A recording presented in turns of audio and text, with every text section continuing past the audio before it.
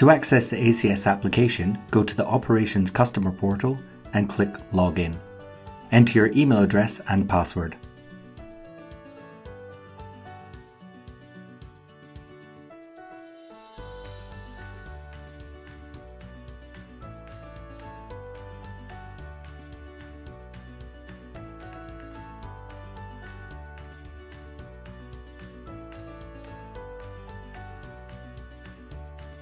Once logged in, the first page you will see is the Statements page, which shows a list of stations that belong to your organization. Let's look at the menus first.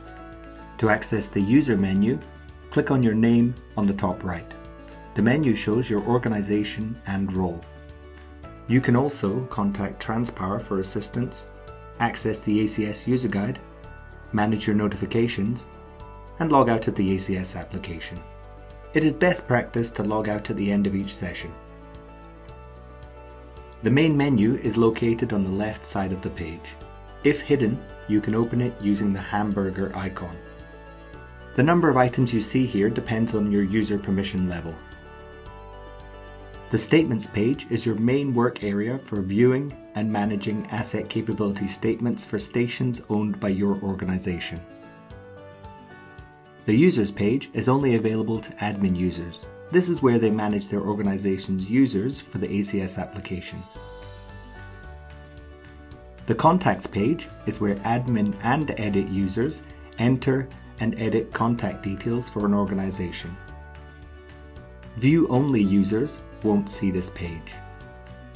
Creating and editing contacts is covered in another tutorial.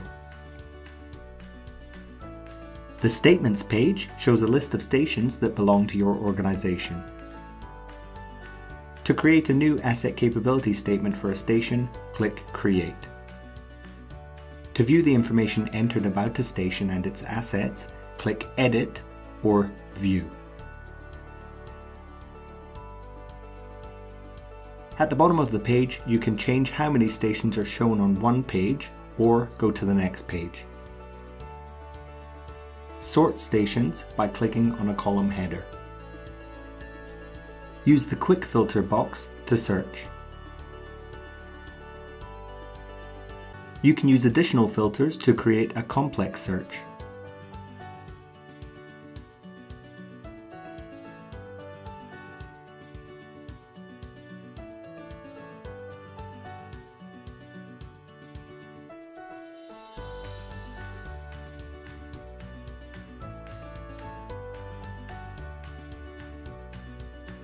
Click on History to see the changes made to the previous version of the ACS. Adding a station to your watch list means you will receive an email notification when its state changes based on your selection under Manage Notifications, which is covered by another tutorial. You can export the ACS for one or multiple stations by clicking the tick boxes against stations in the list and then clicking Export.